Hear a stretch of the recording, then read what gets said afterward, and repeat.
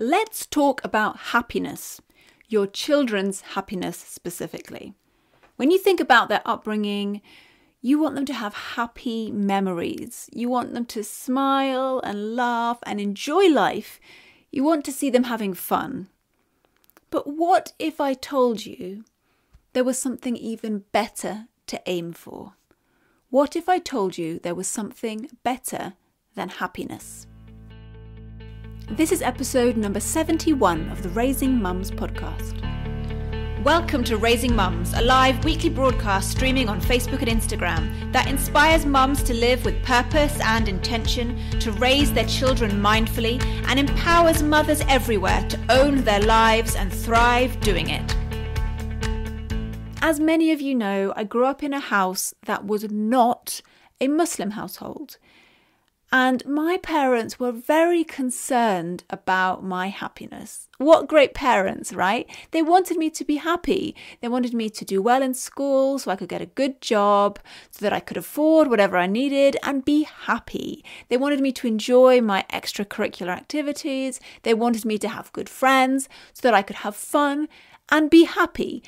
Ultimately, it was always about happiness.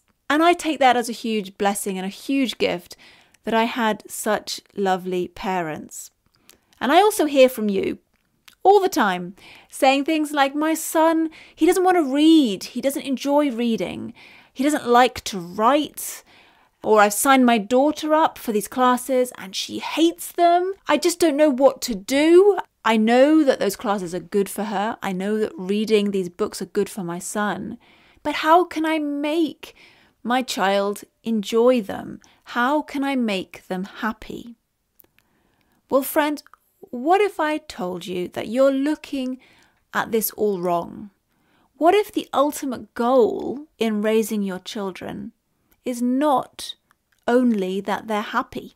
Of course, being happy is a component, it is a part of the picture. But what if happiness isn't a sign that you've succeeded as a homeschooler? What if happiness is not a sign that your homeschool is on track? What if your children being happy is not a sign that you are raising them well? Because let's face it, kids can be happy when we're doing things that are not necessarily good for them. If you give your children Haribo for breakfast, they are going to be so happy. Sugary cereal for lunch and chicken nuggets every night for dinner, they're going to be happy with you. But it's not necessarily the best thing for them. So when you're looking at a new subject, a book, an activity for your homeschool, instead of thinking, are they going to enjoy this? What about thinking, is this good for them? Is it good for their mind? Is it good for their body? Is it good for their heart? Now, I'm not saying that your children should be unhappy. I'm not saying that if they're unhappy, you shouldn't try to make them happy. If they're not enjoying a subject, then you should, of course, try to help them enjoy it. This is not a one or the other kind of situation. Your kids can enjoy a subject and be getting a lot from it. I mean, that's one of the great things about homeschooling, is that you can make the subjects more enjoyable for your kids and tailor things to their tastes. So I'm not saying that your kids should be unhappy before I get any comments about that. What I am saying is, it's okay if your children don't love everything. It's okay if they don't like every part of their homeschooling experience, if you know that it's good for them. It's okay to get your children into an activity that they don't enjoy because you know that it's building good character. Of course, if your children are crying or really upset, then yes, you step back and you approach it differently and you try another day. But it is okay for your children to be unhappy some of the time. It's okay to not allow your child to give up on something that they find hard, because you know if they could just stick with it a little bit longer, there is so much goodness in it for them. It is okay to say no to books and friends and sports and clubs and all those things that are not good for them, even though they might love them. Why? Because your goal is not just for your children to be happy in this life. Your goal is for your children to be happy forever in the life to come.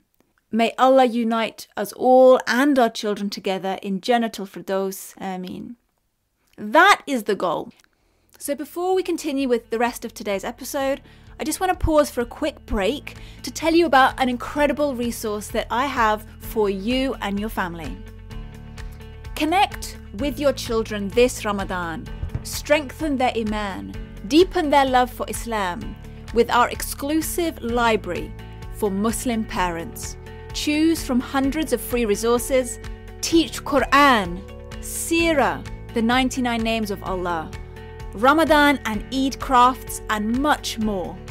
Create a memorable and meaningful Ramadan for your kids. Visit ourmuslimhomeschool.com/library to get access to our huge library of hundreds of educational resources for Muslim kids. That's ourmuslimhomeschool.com/library. And so, when your child is resisting your homeschooling efforts, that subject that you're starting, a new sport, don't take his unhappiness as a reason to stop. Use a little bit more wisdom than that. Is that activity that you're trying to get him involved in good for him in the long term? Good for him in this life, but more importantly, good for him in the life to come.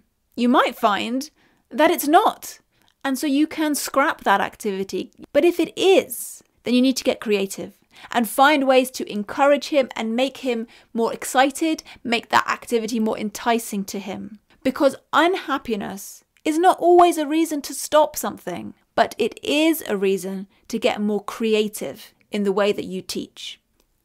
I want your children to be happy.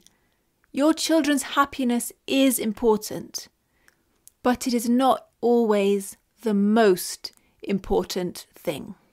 Being a good mum sometimes means making difficult decisions, but you are a good mum, and you can do this. So we're going to wrap it up here today. It's Ramadan as I'm recording this, so I don't want to keep you any longer. I know that you have important things to do in this month. But before we finish, I want to read out a review that was left on Apple Podcasts. This review is from Min Sulajain, who says, "Love, love, love. May Allah bless you for this effort and accept all your efforts. Ameen." And we have one from J Khan 27, who says, "Inspirational. Dr. Gemma, I thank you." Well, thank you so much, ladies, for leaving those reviews. And if you haven't already, please head over to wherever you listen to this podcast and leave the Raising Mums podcast a 5-star review and tell other mums like you why they should listen to this podcast. Now, don't forget to head over to ourmuslimhomeschool.com/library to join our free library of educational resources for Muslim families. You are going to find some incredible things there for this Ramadan and for outside of Ramadan. So much great stuff there, and it's free. So that's ourmuslimhomeschool.com/library. Well, thank you so much for joining me here today. Please remember me, my children, my family in your du'as. Have a beautiful week and a beautiful Ramadan, inshallah. Assalamu alaikum.